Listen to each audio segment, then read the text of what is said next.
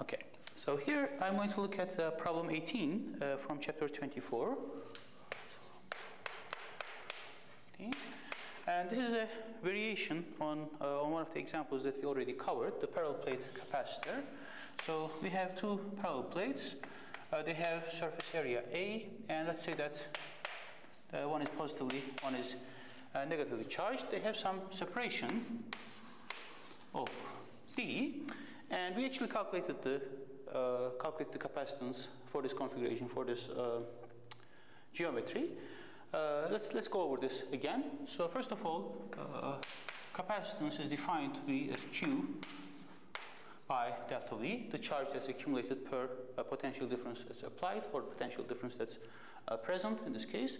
And now what we need to do is to calculate this explicitly. So I'm going to leave Q as Q. This delta V is going to be, so this is going to produce some electric field. And let's just draw some electric field. It's going to be uniform. So delta V is going to be just that uniform electric field strength times the distance. Now I can do this. So delta V formally is this integral, of course.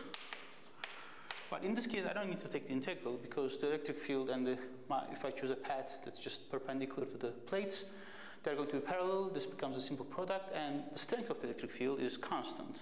Right? So for a parallel plate capacitor, it's constant. So I can just take it out, and this becomes E times T. Okay, we did this already. I can write the expression for the electric field. It's going to be sigma by epsilon naught times T, and that sigma is of course Q divided by S by epsilon naught D. Right? So as expected, as it should be, Q's just go away.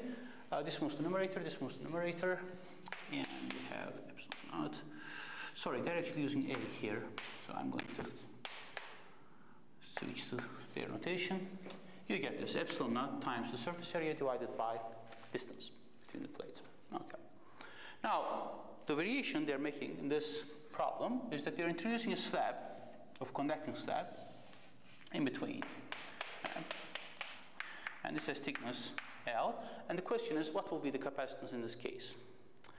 Now, how will this change? So let's say that you have the same charge.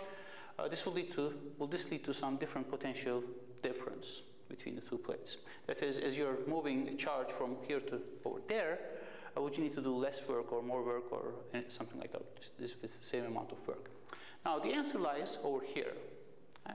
So we need to take this integral from one plate to the other and calculate the potential difference. Now here we didn't need to take the integral because it was very simple. We could just write this down. But here this is going to remain the same. So what kind of electric field would you expect here? So what would happen if you introduce a conducting slab in between these two plates? That's the question. Now what's going to happen is that, first of all, the translational symmetry of the problem is not broken.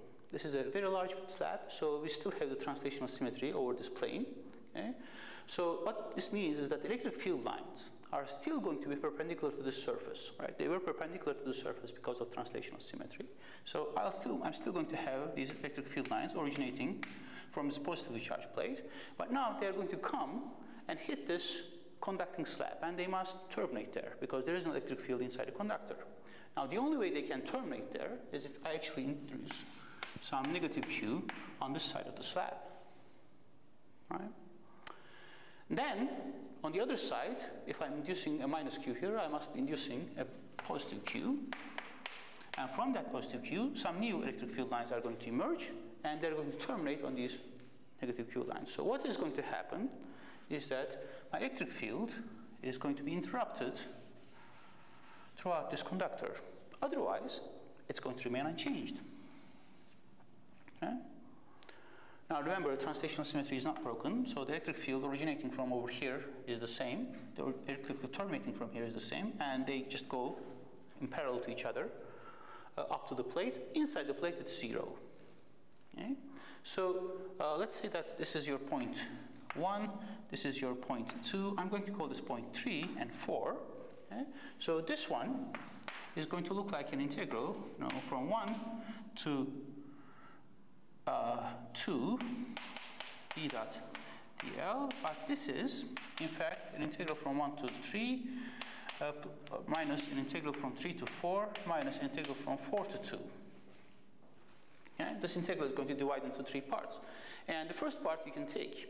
Okay? So they're not giving you the location of this, but it doesn't really matter. It's just this, this distance from the slab to the left plate. The third one you can take, okay, you know the electric field, that's the distance, it's going to be just the distance from the slab to the right plate. And you can take the middle integral, this is just 0, because the electric field is 0. Okay. And then, what you're going to end up is that, so it's the distance from over here times the electric field, plus the distance from here to here times the electric field, that is the total separation between the plates minus the thickness of the slab. So this is going to be E times D minus L. Okay? So instead of this D, my delta V is going to be E times D minus L, and that's going to get propagated all over, and my capacitance is going to look like this. Okay? Now, if it makes thinking easier, you can think that you take the slab and move it all the way to this plate. Okay? And it's trivial that you're just moving, so 4 and 2 would coincide. It's just going to be an integral from 1 to 3, and that integral from 1 to 3 is going to be just D times L times the electric field. Now, the electric field strength does not change. It vanishes inside the conductor. Outside the conductor, it doesn't change. Because you're producing some minus Q here, some plus Q here. So these act like plates. So this acts like a little capacitor of its own. This acts like a little capacitor of its own.